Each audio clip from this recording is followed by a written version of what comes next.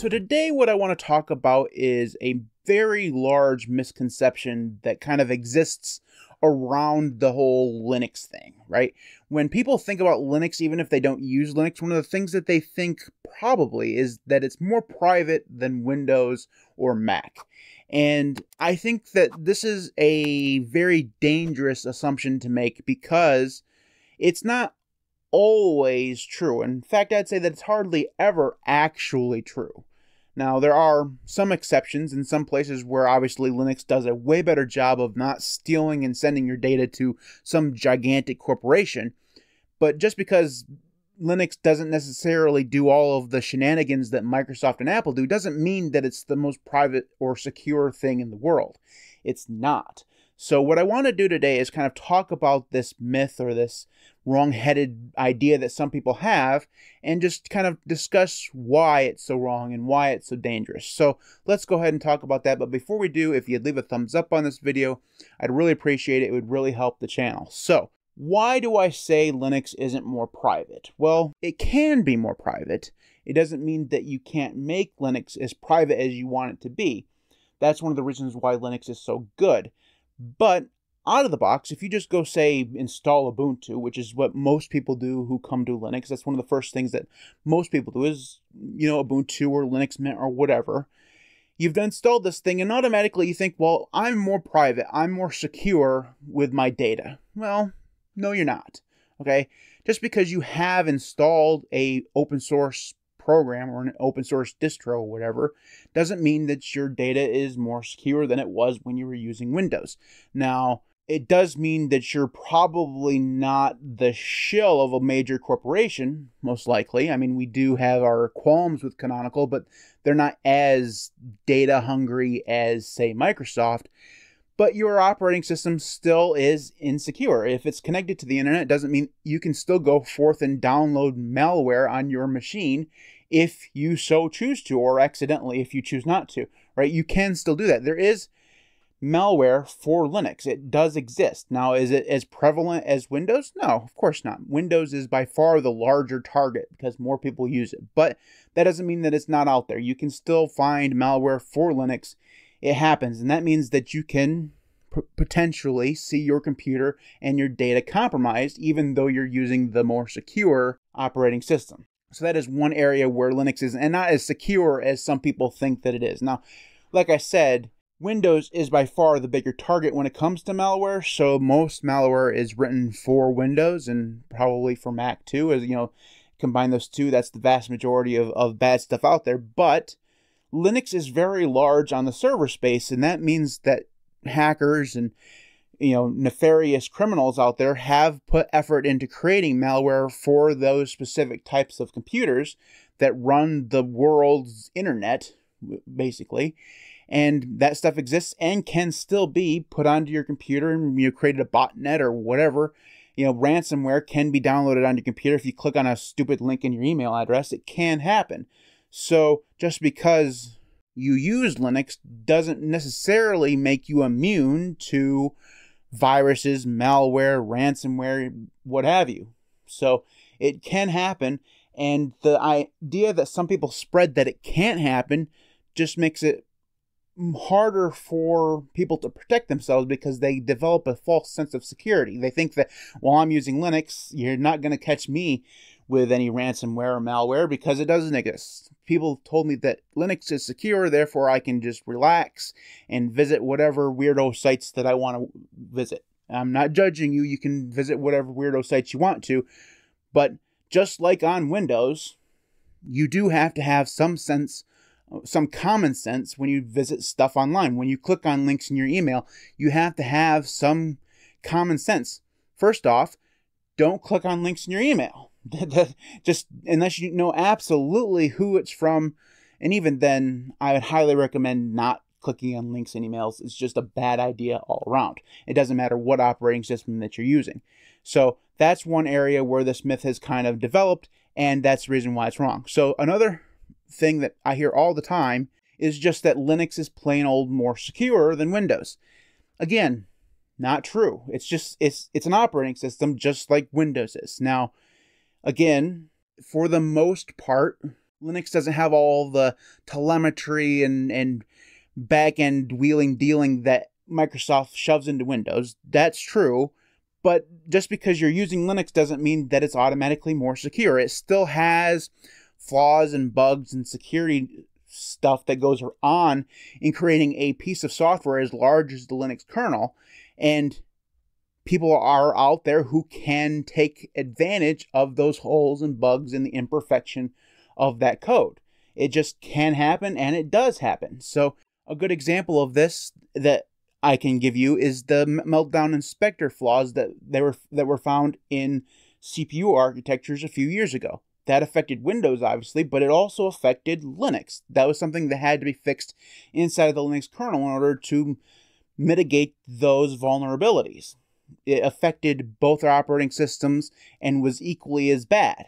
Now, you could argue that Linux solved it faster or whatever, I don't know, but still, those vulnerabilities did exist on Linux just like they existed on Windows and presumably Mac. I don't actually know that for sure, but whatever.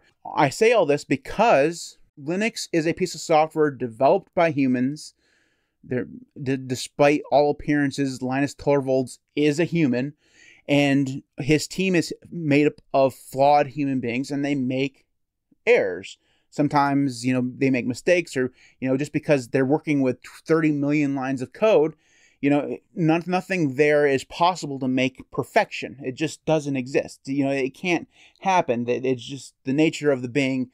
Stuff goes wrong in that code, and that creates vulnerabilities and attack vectors and all the stuff that people can take advantage of if they have the nefarious mindset to do so. So just because you're using Linux doesn't mean that you're secure. It's just not true. It's a piece of software just like any other, and because that's true, it can have flaws.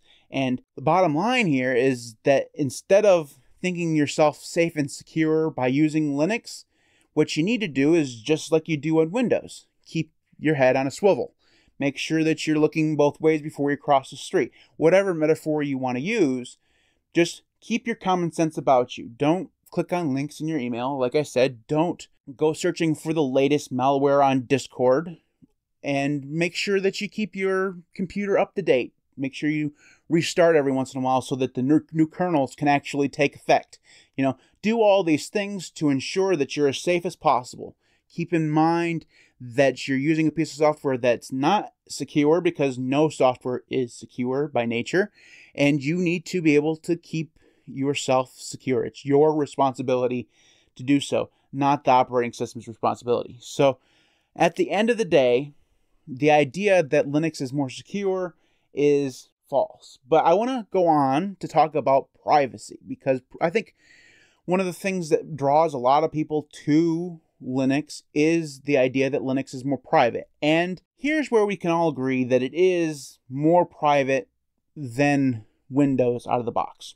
I think that is not even arguable, because Windows has all this nonsense going on in the background. They have advertisements, and they have all this telemetry and all this stuff. And for the most part, Linux is free of advertisements and things that's going to take your data without you knowing and shoving it towards a large corporation. For the most part, that's true.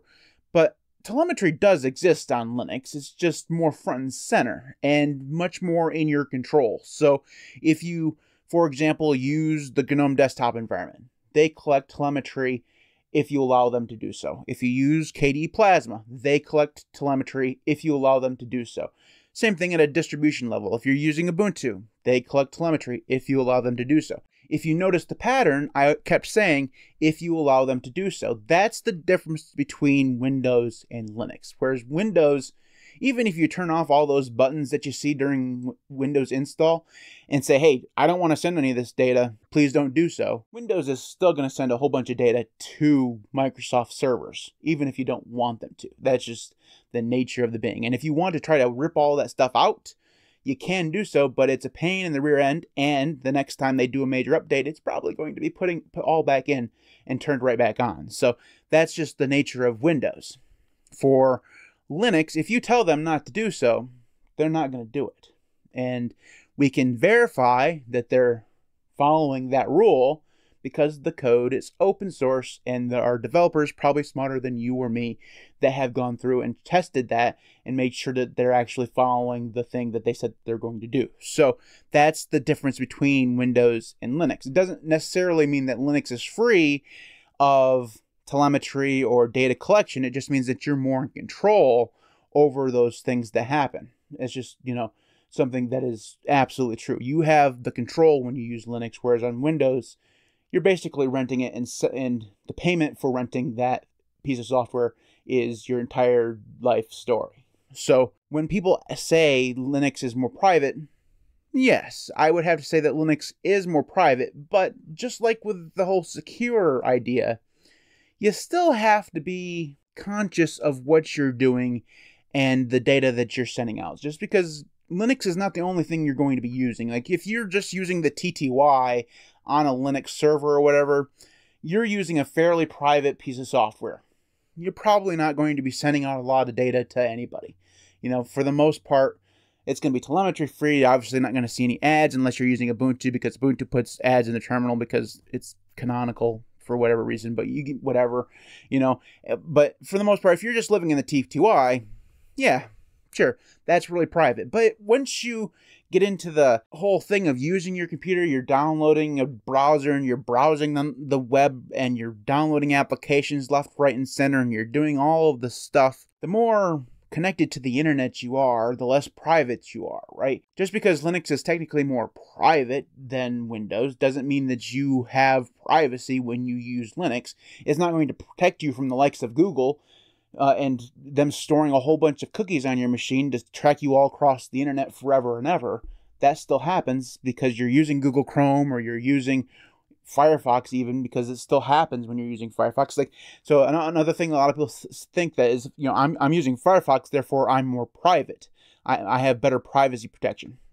Probably true. Again, then you're probably a little bit more private, but you're still going to encounter cookies and trackers and all this stuff unless you've taken specific and painful steps to avoid those things on the internet. You're still going to be not private. That's just kind of the way things go. Any step towards privacy and security is going to require you to put in the effort towards those things. It's not automatic, which I think is the main point I'm trying to make here, is that neither privacy nor security is an automatic thing. Even though you could argue that Linux is more private and secure, it's not automatically so. You have to put in effort in order to make it more private, more secure, and that responsibility lies on you to do so, not on Linux itself. So at the end of the day, Linux is technically more private, not really more secure, to be honest with you. It's a piece of software. It's going to have the vulnerabilities that comes with being a piece of software. So just keep that in mind as you use Linux. Be smart about it. Keep your head on the swivel, like I said, and make sure that you're paying attention to the data that you're sharing and where you're sharing it. Take steps to avoid running into malware and adware and viruses. Even though you're using a more secure platform, technically, you still have to take those steps. So that's it for this video. If you have thoughts or comments on this, you can leave those in the comment section below. I'd love to hear from you. You can follow me on Mastodon or Odyssey. Those links will be in the video description. You can support me on Patreon at patreon.com/thelinuxcast. You can also head on over to the store at shop.thelinuxcast.org. There you'll find desk mats and hats and t-shirts and all sorts of stuff. All that stuff goes directly to help the channel. It means more content for you guys, and I can spend more time doing this, so I appreciate those of you who have and will in the future visit the store and buy some merch. Thanks to everybody who does support me on Patreon and YouTube. You guys are all absolutely amazing. Without you, the channel just would not be anywhere near where it is right now, so thank you so very, very, very, very, very, very, very much for your support. I truly do appreciate it. Thanks everybody for got stuck on the word everybody again. Don't know why. Thanks everybody for watching. I hope you have a wonderful day, wonderful week, all that stuff, and I'll see you next time.